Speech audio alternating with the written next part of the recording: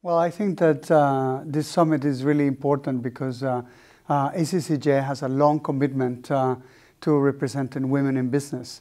But I think it's a really proud day in which now Kansai has its own day and is celebrating, the strength of the Kansai area and hosting its separate event.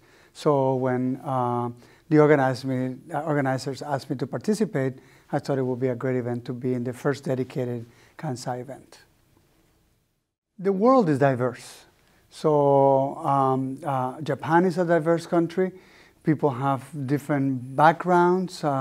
They like different styles of food. They like different sports, different activities. And of course, the Japanese industry and service component of the economy is very varied.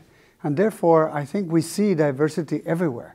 So the key is how do we include and are inclusive into that diversity in our business initiatives.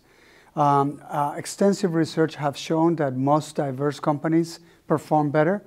And that is not a surprise because they really represent the society as a whole and they're able to address their customer needs better. So I think there is a very clear case of diversity and inclusion driving business growth and making companies be more vibrant and more interesting for employees and for customers. I think every individual has a personal role to play. We can have government regulations, we can have government guidelines, we can have company mandates, but at the end, diversity and inclusion is about each one of us. What can we contribute to make that a reality? And I think that the most successful companies are the companies that have empowered each individual to choose how they participate and how they enable that goal.